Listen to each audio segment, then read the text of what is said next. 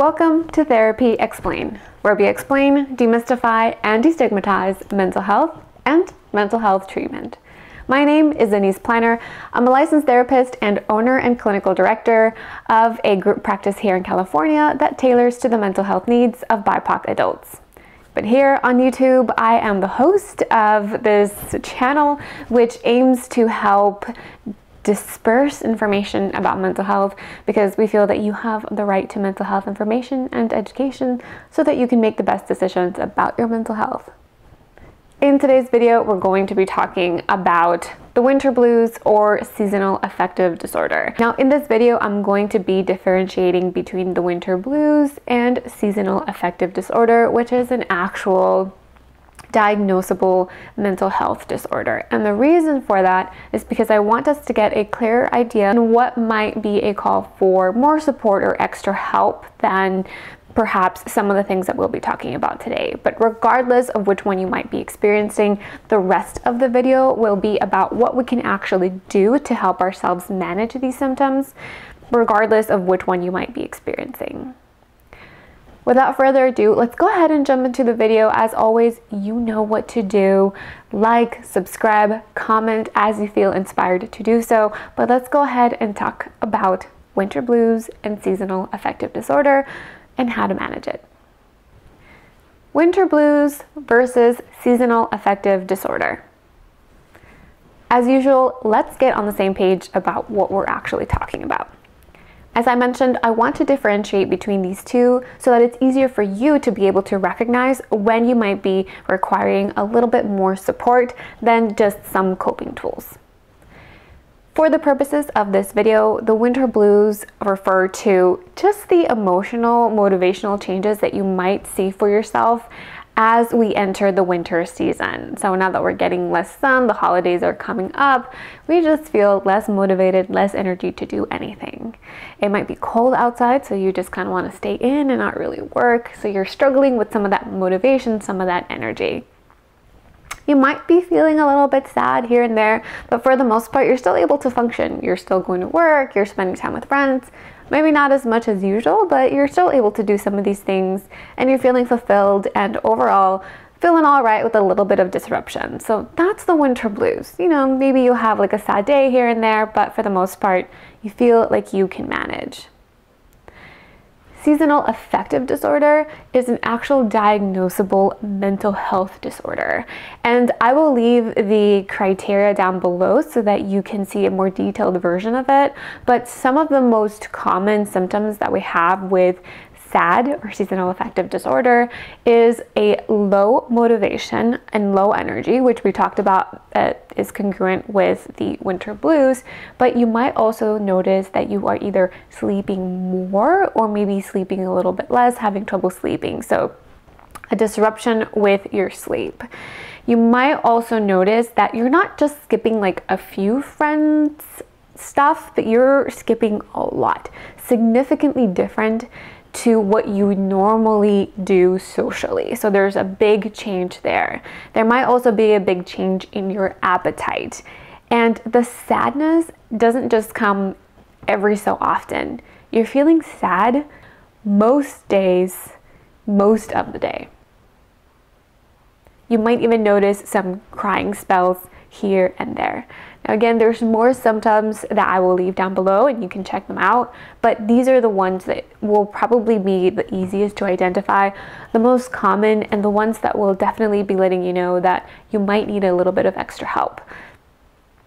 On top of the social piece where you feel like you might be isolating or retreating a little bit more than usual, you might also notice that you're not able to keep up with school or with work. And then it's not just like turning in things late and maybe something that you normally do, but it's starting to affect your work. It's really significantly starting to affect your life. And a quick note on seasonal affective disorder, I know that we're talking about it in terms of like the winter and that this is happening because we're talking about the winter blues, and because as I'm filming this right now, it is currently December in California. However, seasonal affective disorder also happens for us during the summer. So look out for that video if I haven't already posted it. We will be talking about summer blues and seasonal affective disorder and what it looks like in the summer. So let's talk about, regardless of which one you're experiencing, what you can do to help yourself. Practice self-compassion. I know. If you're subscribed to this channel and you have seen more than like 2 of my videos, you know that this is something that I talk about basically in every video. And I get it. I know it might seem like, okay, this is your answer to everything. And it is. Honestly, this is the basis for everything, for our mental health, for our well-being, is self-compassion. The moment that we can start to be kinder to ourselves, that's when we start feeling more motivated, more energetic. This is the pillar of the work that we do at my group practice because it is so important. There's a huge difference in progress when our clients start to be able to be compassionate with themselves. What does self-compassion look like? Self-compassion is marked by the way that we talk to ourselves, so that internal dialogue, and the way that we treat ourselves, right? So some of the expectations that one might be having for ourselves, whether or not we are allowing ourselves to rest, to have those like meal breaks, to get that enough sleep that we need, all of that is practicing self-compassion. But the hardest piece for us usually tends to be the way that we talk to ourselves. So I really want you to think about self-compassion as that relationship that you have with yourself. Remember that there's nothing wrong with you if you're experiencing winter blues or sad.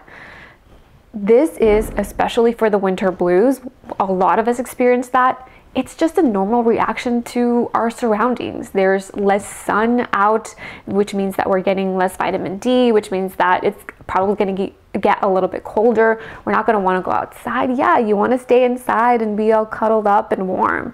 That makes sense. So some of this stuff is just normal. It's a normal reaction to what's happening. It's not because you're broken. It's not because something's wrong with you. A lot of people experience winter blues.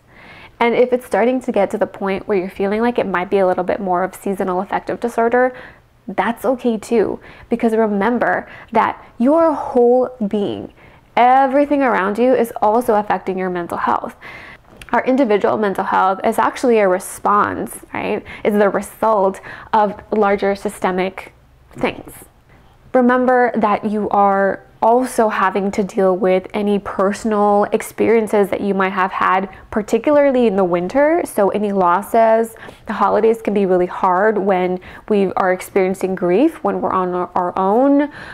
The winter time can also be extra hard for us if we are also dealing with work issues, financial issues, what's going on in your community, in your society at large, and how are systems of oppression also adding to the stress that you're experiencing. So yeah, you might have normally just been experiencing winter blues, but if something's happening for you in your personal life or in your community, then that's also going to add to it. So it might kind of drive you a little bit more into the seasonal affective disorder realm. And that's okay, because again, at the end of the day, it's you having a normal human reaction to your surroundings. So practice self-compassion, try not to judge yourself if you notice that these symptoms are coming up, and practice some of the following things that we'll be talking about. Practice self-care. Self-care is closely connected to practicing self-compassion. When we can be compassionate with ourselves and understand, oh, I'm having a reaction to the fact that there's less sun out there. I'm getting less vitamin D. It's cold and I want to stay in. It's the holidays and I don't feel like being productive.